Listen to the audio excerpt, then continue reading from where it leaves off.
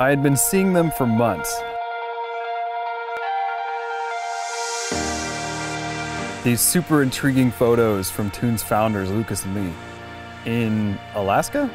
Turns out, Geeks in the Woods isn't just the annual offsite retreat for engineers anymore. It's a movement.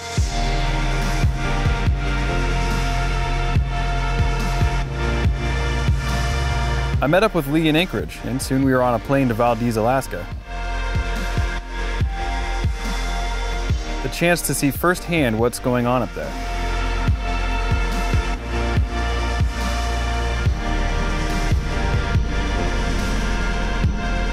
Immediately it became clear that this is something very traditional for Alaska. This is pioneering. This is tech homesteading.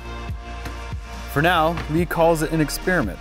He's seeing if people can live and work outside of crowded city centers, closer to nature.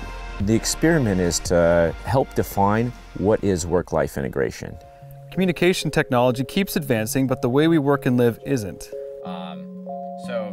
The idea is to entice people at Toon to come up to Valdez and give it a try.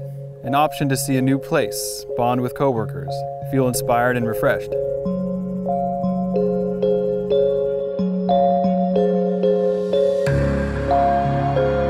And Lee is a great host. The amount of tools, toys, comforts, and luxuries brought to Valdez is amazing. Right here is the most important part about camp is we have power. Being software engineers, professionals, we have to stay connected, and we're connected here in Valdez. Back in Seattle, I met up with a couple Toon engineers to hear about their recent experience in Alaska. They had a chance to visit as well. It's like, have you ever been somewhere that is so far outside of what you had previously comprehended or imagined that it kind of shocks you? And so it's like inside programming, like with the wind flapping and like the tents like, and like you can get a lot of things done just like in that small environment. And then like you go out and you open the door and it's just like mountains. This is all you can see, right?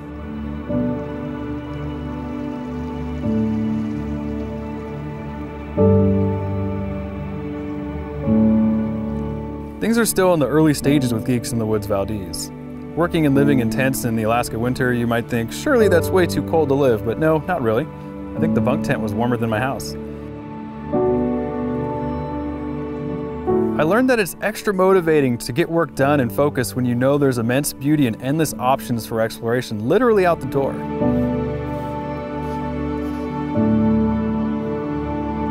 There's just something about being able to get some work done, head out the tent, hop in an ATV, and go eat some bacon. Rumor has it that some cabins are in order, and no doubt this place will look a lot different in the summertime, opening up even more space to work and play.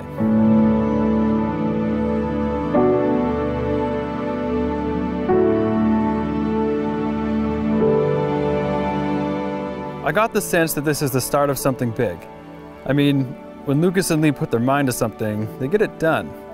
That's how Toon exists in the first place. Yeah, they have a good history of executing on their visions. It's clear that Lee has been hooked by Alaska. It happens. Alaska is a place where you can make your own path and feel truly alive. And Lee is spreading that notion.